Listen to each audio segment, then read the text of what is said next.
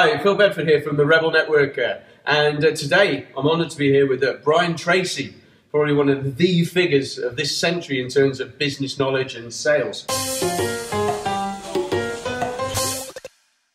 And Brian, I've just been listening to one of your events here in Dubai that's been organised by Right Selection, and you said something that was very pertinent, I felt, and it was about people wanting to be and stay at the top of their game. Yes. Having to continually be training. Yes. And I thought that was very, very pertinent, not just to business, but to networking as a profession. Have you got anything you could add to that? Well, nobody starts off knowing how to do anything.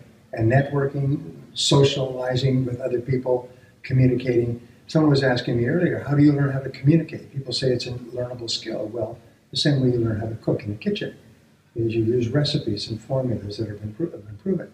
And in networking, there are formulas that work for successful networking. And if you don't know what they are, then you'll just walk around looking foolish at a networking event.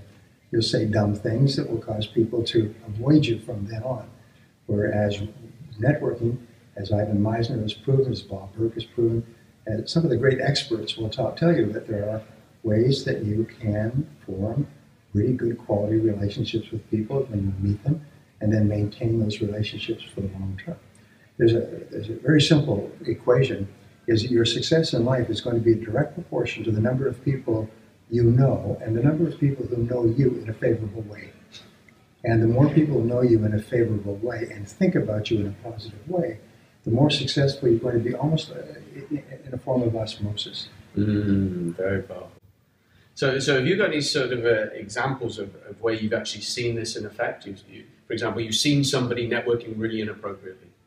Well, the worst form of networking is going around handing out your business cards and saying, call me if you need what I sell.